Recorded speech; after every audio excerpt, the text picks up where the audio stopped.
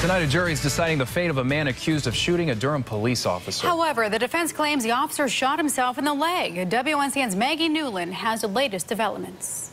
After deliberating all day long, the jury has gone home for the night without making a decision in this case. Carlos Riley's trial has gone on now for about a week and a half. The case went to the jury yesterday afternoon.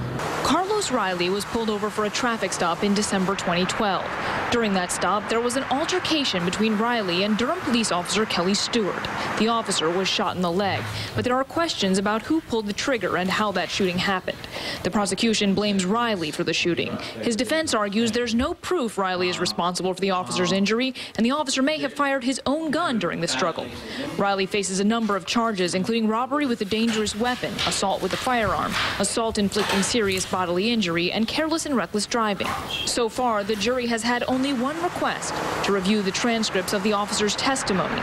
But because of the length of time it would take to get those transcripts prepared and ensure their accuracy, the judge declined the jury's request, instead telling them to rely on their own recollection. There are 10 men and 2 women on the jury. They'll all be back tomorrow morning at 9:30 to resume deliberations. At the Durham County Courthouse, Maggie Newland, WNCN News.